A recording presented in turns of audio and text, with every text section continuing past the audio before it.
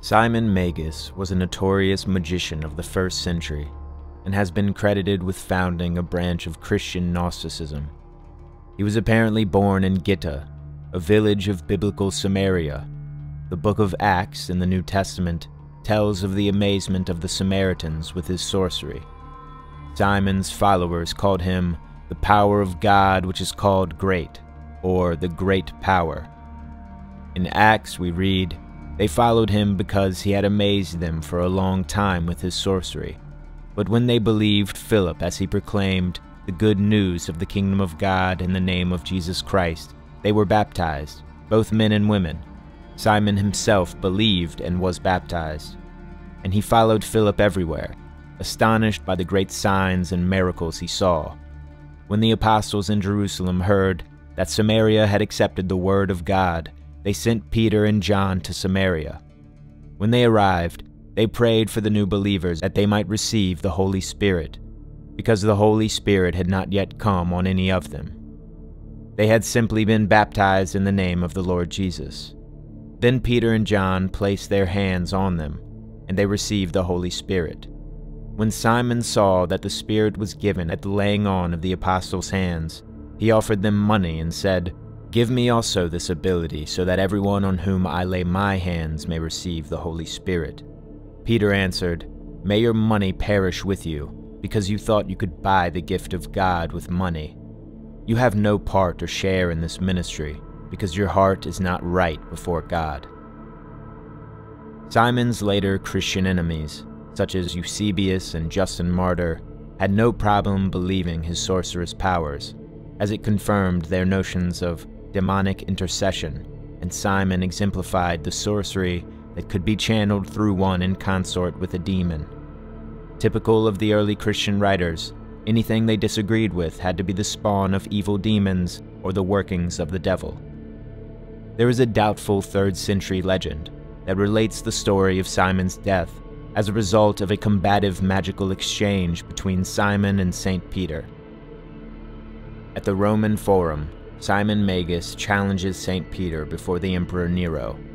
At this time, Simon and Peter were both in the city promulgating their different doctrines. Simon sought to demonstrate his spiritual superiority by ascending into flight, and Simon was taken up many feet into the air, and St. Peter, witnessing this, cries out for the invisible powers to release their hold on Simon. The apparent evil spirits at once obeyed the pious saint, and Simon fell to his death, thereby proving to some later Christians the saint's superiority. But far earlier than the fable of this combative exchange, indeed as early as we look back in civilization, magic, religion, and science coexisted. Some scholars suggest magic preceded religion as much as religion preceded science. This, of course, is an oversimplification, but it points to an earlier role for magic with good reason. The civilizations of antiquity believed in invisible, intangible energies, disembodied spirits, and ghosts, and for all who believed in magic, possessed a variety of methods to encourage magical forces or deities to work in their favor, and to work against those spirits or demons that may come to cause harm, in the form of disease, mental insanity, or the sexual consumption of a victim's energy. Seeing the universe from a foundation of spiritual belief encourages the believer to populate the unseen realms with dangerous or beneficent powers. Magic in this way is a natural operation in a spiritual reality. This belief, when not kept in check, can and did lead to implausible superstitions. But we should not think the Babylonians, Egyptians, and Persians did not also have good reason to believe what they did, and depending on your own experience with what some may deem supernatural or otherworldly, colored how palatable the notions of magic were to you. Very credible people tell the most extraordinary stories of heightened states of being and visions during meditation or yogic practice, which we would doubt far more if we haven't experienced similar and unexplainable states. It is convenient to the disbeliever and requires little effort to dismiss magic and all things mystical, as much as it is convenient for the believer to grant any story they hear as truth without investigation. Prayer itself can be seen as a form of magic, in that some prayers are directly attached to an outcome, and to pray should imply a belief that the prayer has an effect. And magic, more than religion, often introduces immoral and selfish aims of a client or a practitioner, because magic implies a control over unseen forces, a binding and directing of them to an exact end.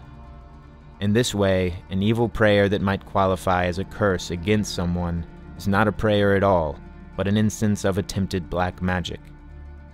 And for prayers not attached to an outcome still imply greater spiritual forces at work, powers that can be called upon for guidance, healing, or simply connected with to bring one into a rapport with a better state of being, or in rapport with a specific divinity whose presiding skill or role might immediately benefit the practitioner. And there are plenty of fascinating accounts of answered prayers throughout history and today, just as there are accounts of ancient magical practices affecting the material world. In modern times, we have the oversimplistic but not at all useless separation of white and black magic.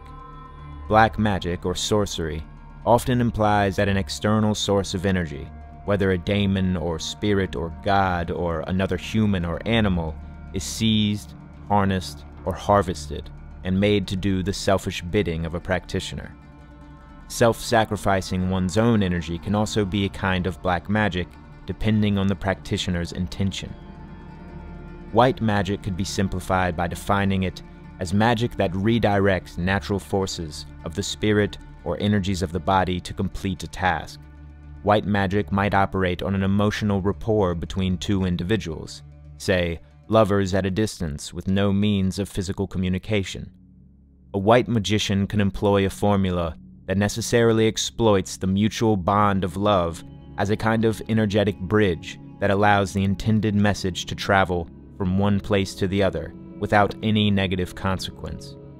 We hear, for instance, in war times, of mothers feeling an immense grief and despair at the same time they later learn their sons died in battle. We could imagine that the bridge in magic functions along the same lines.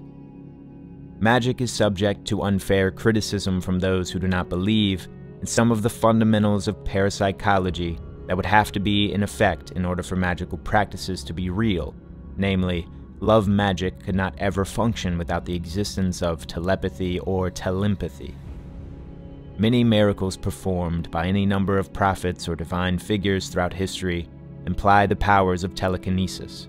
From walking on water to calming a storm, to believe in these miracles from any religious figure necessarily implies a belief in some degree of magic in nature. In antiquity, there was a strong perceived connectivity with deities and their statues.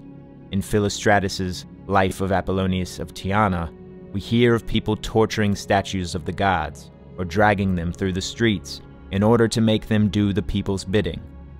And from ancient Egypt, we hear legends of the priests causing statues of the gods to speak, as if they were the very abodes of the deities.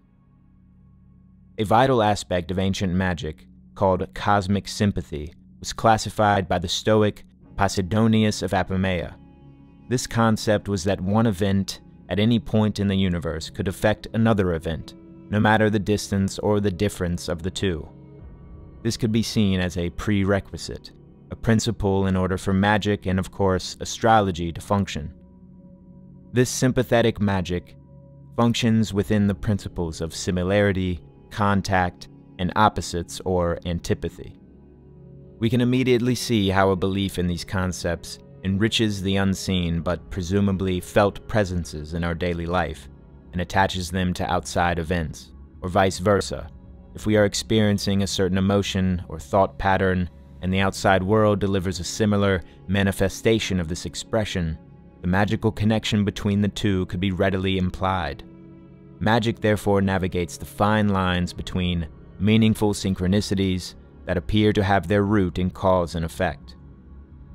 But a synopsis of Greco-Roman magic is incomplete without accounting for its Near Eastern influences.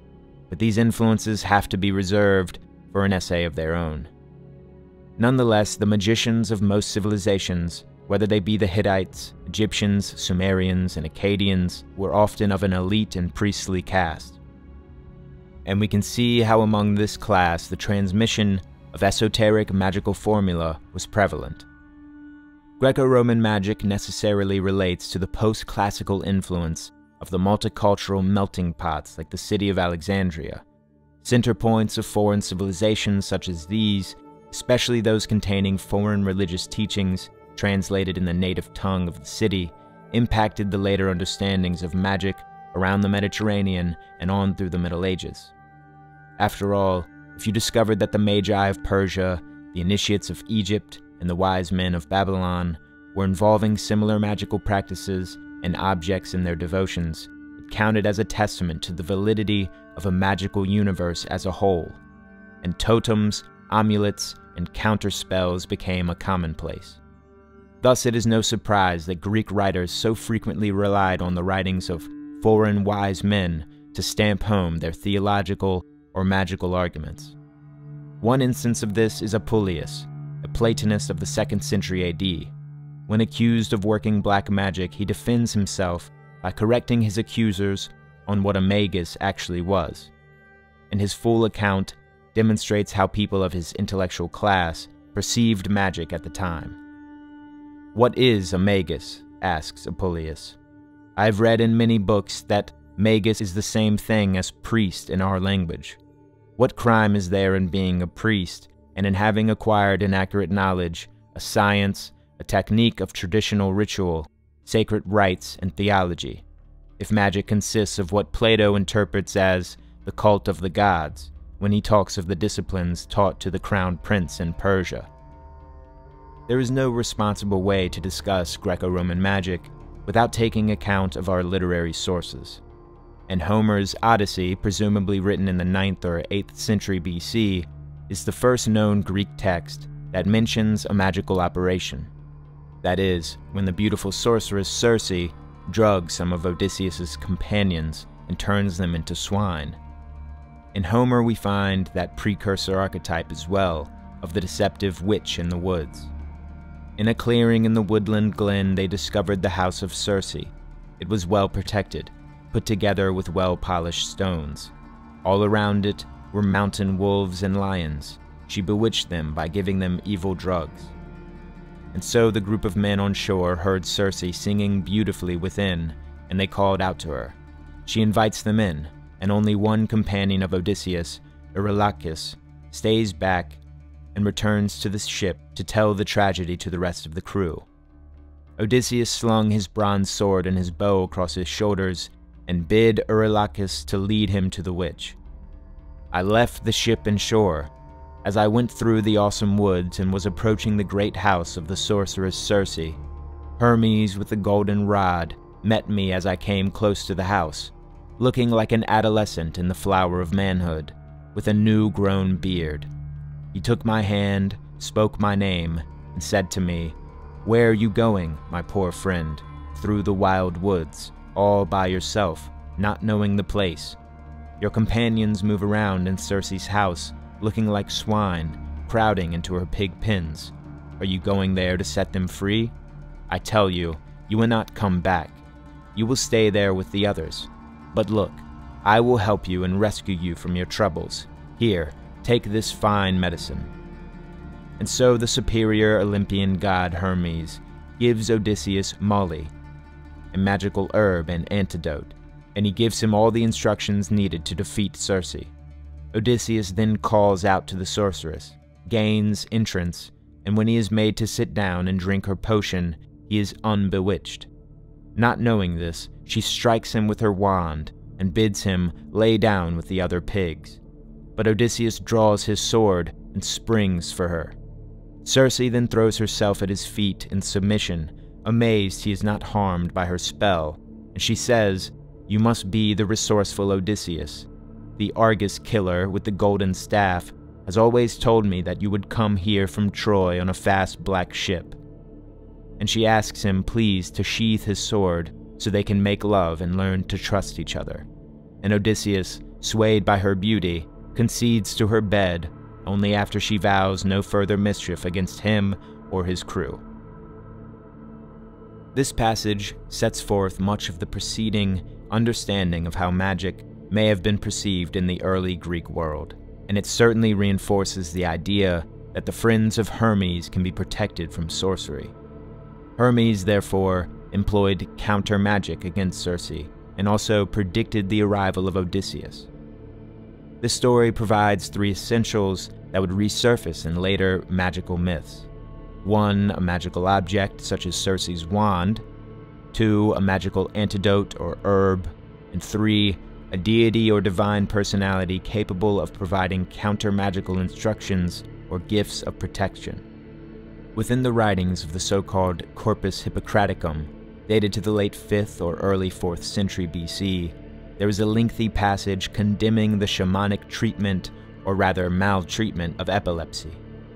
And this unknown author demonstrates his perception of these charlatans, saying, "They hide behind the idea of the divine and disguise the fact that they have nothing with which to fight the disease and bring relief." And later, "They pretend to know how to draw down the moon, to eclipse the sun, to make storm and sunshine, to bring rain and droughts, to make the sea impassable and the earth sterile, and other things like this. The ones who know about such things will tell you that such effects can be achieved through certain rites or some other skill or operation." Thus we could surmise, not only by the passages in Homer and other early writings, that there were certainly a variety of miracle workers and magicians at hand in the Greek mind. And when we recall the tales of the mythic and magical Orpheus, and glance at the fragmentary writings of his followers, we can also gain insight into the early beliefs around magical operations. We know the gods and goddesses wore magical helmets and armor, carried magical devices, much like the golden rod of Hermes, said to be able to rouse men from sleep and to bring them to a slumber. Pythagoras as well, living in the 6th century BC, was attributed with many magical dealings, as is shown in the biographies written by Iamblichus, Diogenes, and Porphyry. Pythagoras was apparently seen in the same hour in 2 distant cities. He could speak with animals, as in the story of the eagle permitting him to stroke it. A river greeted him once, saying, "Hail, Pythagoras," and he also predicted that a dead man would be found on a ship entering a harbor. The philosopher Empedocles, living in the 5th century BC, and a later adherent of the teachings of Pythagoras and Anaxagoras, was also rather romantically attributed with powers later associated with miracle workers and magi. Empedocles healed the sick and restored youth and elders, and is said to have had the capacity to influence weather and summon the dead. And even King Solomon of Israel was said by Josephus, the Jewish historian, to have been given certain magical abilities. Josephus wrote, "God gave him knowledge of the art that is used against daemons in order to heal and benefit men." This quote bears clear resemblance to the so-called apocryphal book, The Wisdom of Solomon, perhaps composed in the 1st century BC, where Solomon apparently says that God gave me true knowledge of things as they are, an understanding of the structure of the world and the way in which elements work, the beginning and the end of eras and what lies in between, the cycles of the years and the constellations, the thoughts of men, the power of spirits, the virtue of roots. I learned it all, secret or manifest. And in Josephus's day, in the 1st century AD, there also lived Pliny the Elder, a historian, natural philosopher, personal friend of Emperor Nero, and an army commander in the Roman Empire. In his work, Natural History, Pliny gives a rather exhaustive account of contemporary superstitions and magical beliefs at a most crucial moment in history.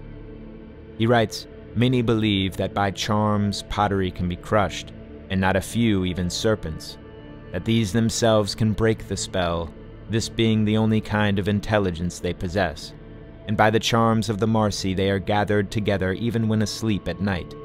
On walls too are written prayers to avert fires.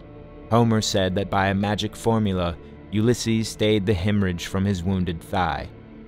Lucius Piso, in the first book of his Annals, tells us that King Tullus Hostilius used the same sacrificial ritual as Numa, which he found in Numa's books, in an attempt to draw Jupiter down from the sky, and was struck by lightning because he made certain mistakes in the ceremony. Many indeed assure us that by words, the destinies and omens of mighty events are changed. But earlier than Pliny are many other writers that give us a differentiation between the superstitious and the wise. Theophrastus, living in the later 4th and early 3rd centuries BC, who succeeded Aristotle as head of the Athenian school, gives us a portrait of the superstitious person in his work Characters. He writes in the lengthy review of such a personality that, whenever he has had a dream, he will consult the interpreters of dreams, the seers, the augurs, to find out to which god, to which goddess he ought to pray. He will also go to the Orphic priests in order to be initiated.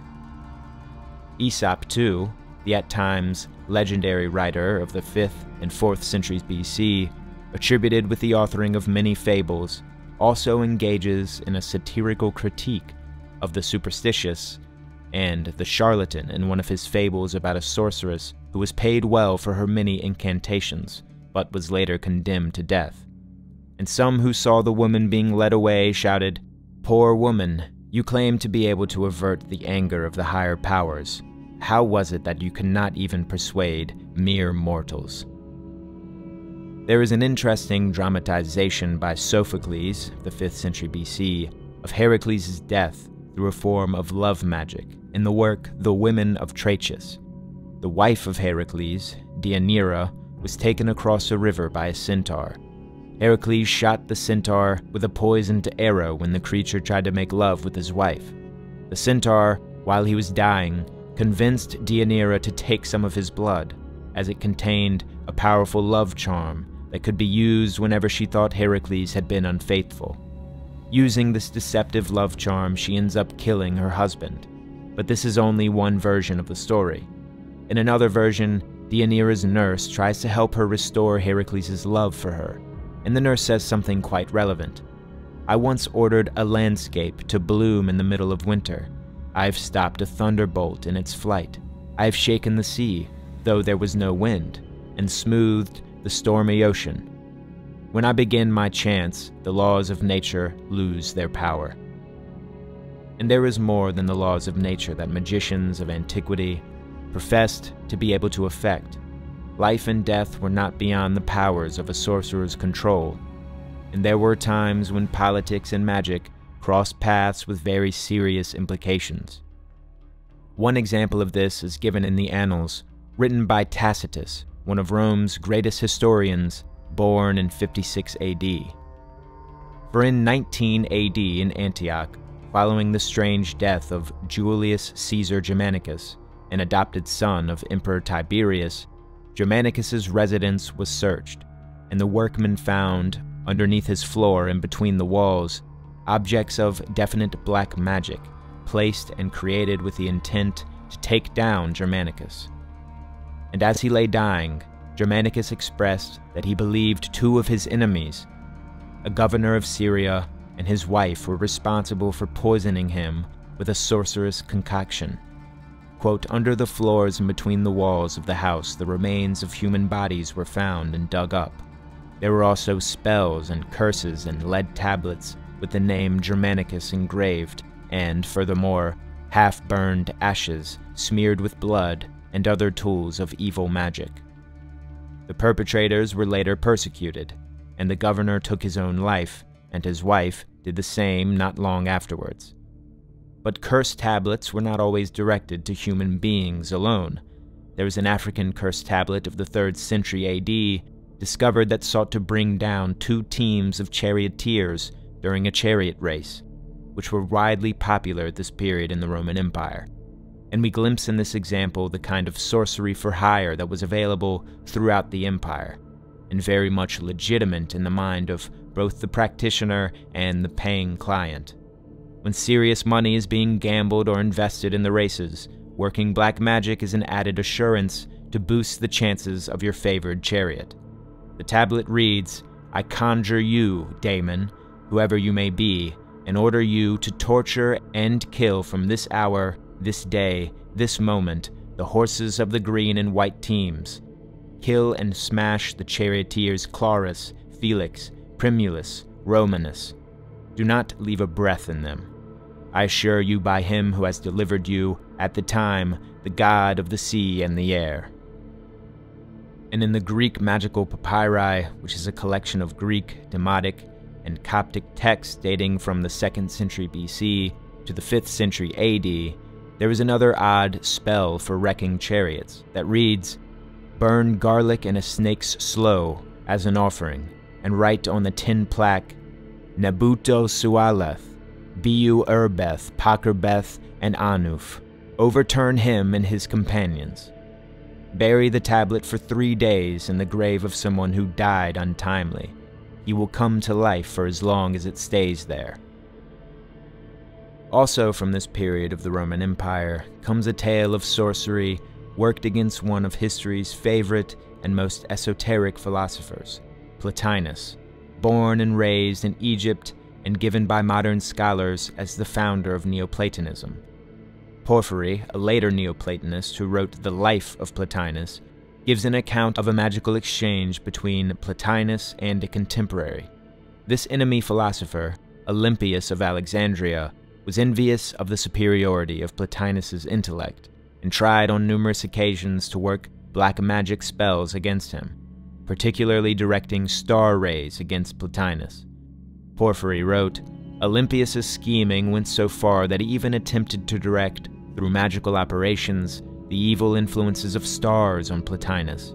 But he realized that his attempts fell back on himself, and he said to his friends that psychic powers of Plotinus were so strong that the attacks of those who wished to hurt him rebounded on themselves. And Plotinus could tell when Olympius worked sorcery against him, and said that his body had felt at the same time like a purse whose strings had just been pulled together. And such operations were not out of Plotinus's wheelhouse of understanding, as he shows in his Enneads a complete knowledge of magic, writing, quote, "In nature there is an agreement of like forces and an opposition of unlike, and a diversity of those multitudinous powers which converge in the one living universe. In magic there is much drawing and spell binding, dependent on no interfering machination. The true magic is internal to the all, its attractions and, not less, its repulsions. The magician, too, draws on these patterns of power, and by ranging himself also into the pattern, is able tranquilly to possess himself of these forces with whose nature and purpose he has become identified. Supposing the mage to stand outside the all, his evocations and invocations would no longer avail to draw up or to call down. But as things are, he operates from no outside stand ground. He pulls, knowing the pull of everything towards any other thing in the living system." In Greco-Roman magic, there were many spells that relied on daemons, literally divine beings, to act out an operation. Some spells existed to attract a daemon for this very purpose. A spell might bind a daemon to a deed, like sending a dream to a target or sending a message. And we see from the magical papyrus in Leiden a dream spell from Ximenes of Tintira that threatens the daemon if it refuses to do the practitioner's bidding.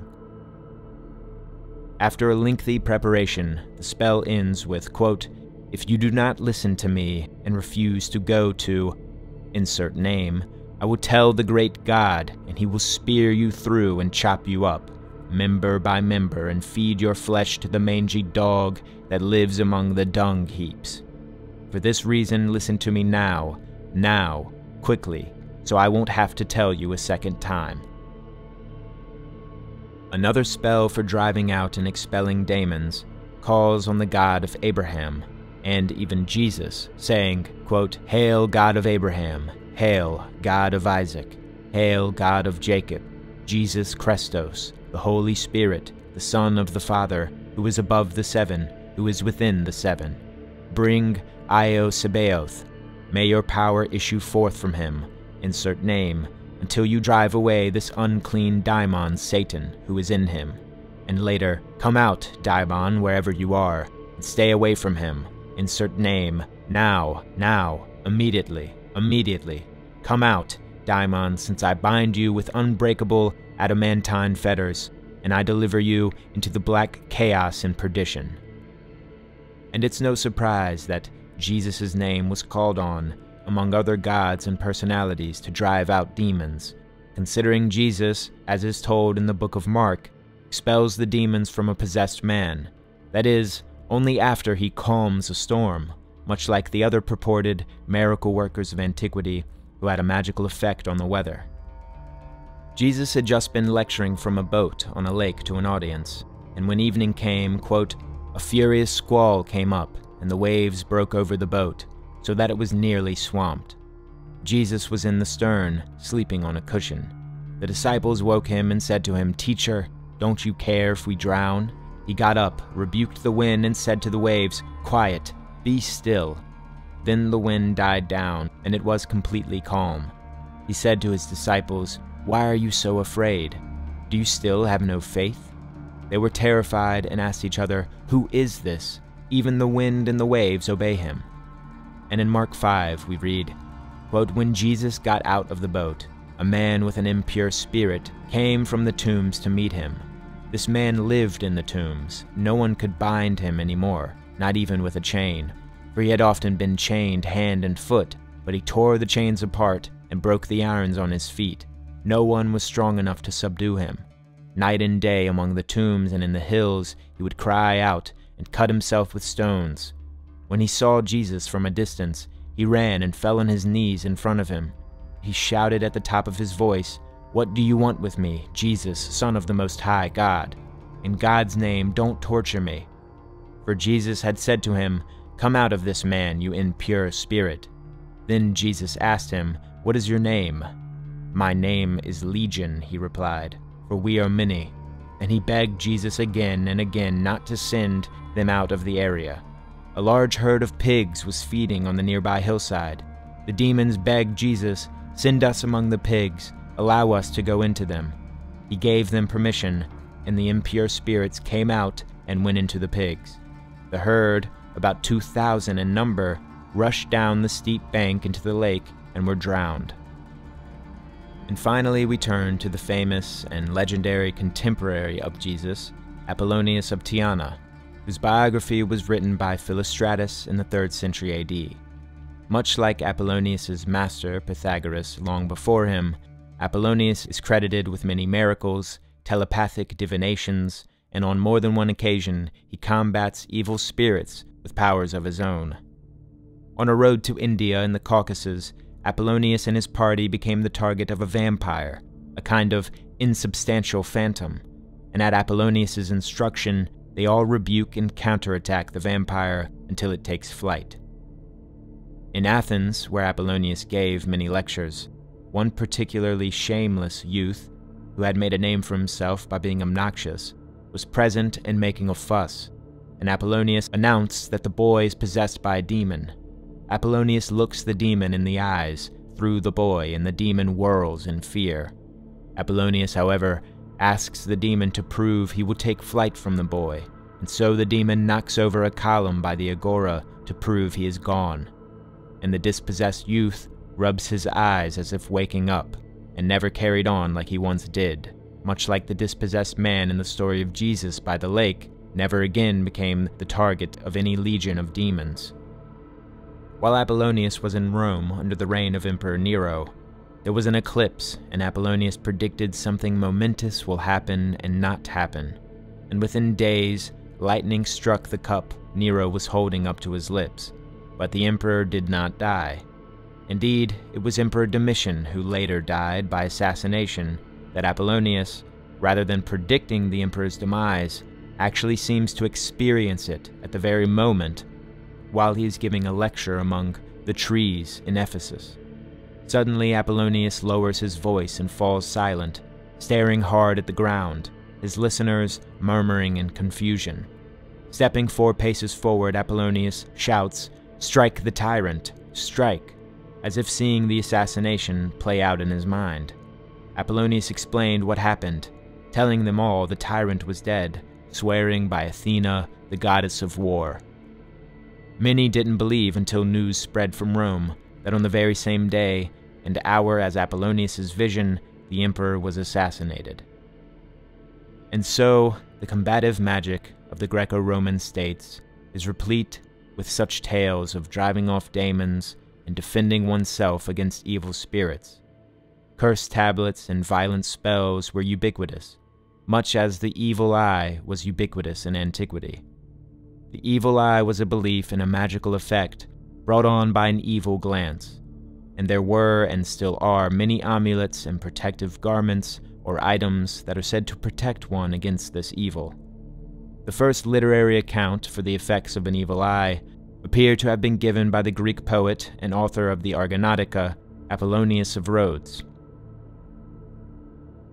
In a world so filled with mystery and wonder, the modern culture can at times excel in forgetting about it all. But we should remember the great tales of the ancient world, especially when they offer us a condensed version of thousands of years of experience. Magic being a very strong experience in human memory, which hasn't simply disappeared with secular society. In fact, the term synchronicity, which received great study by the psychologist Carl Jung, is a frequently experienced account of the mystical and perhaps magical in everyday life. Synchronicity is defined as the simultaneous occurrence of events which appear significantly related but have no discernible causal connection. This experience ranges from thinking about someone moments before you see them at the market, or dreaming about a person you haven't seen for decades, only to wake up with a message from them. There are so many. And while I don't credit myself with any power over the natural forces of the world, I have had countless experiences of these meaningful synchronicities that have humbled me in the face of the great mystery.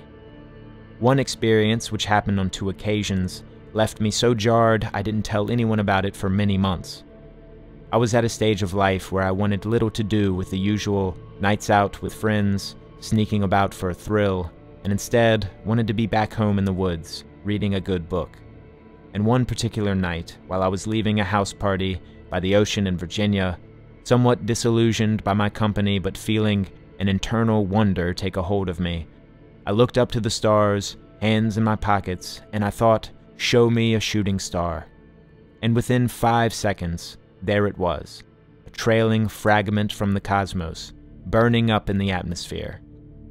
Now when it happens once, you can at least convince yourself you were just seeing things, but when it happens twice, you begin losing the words.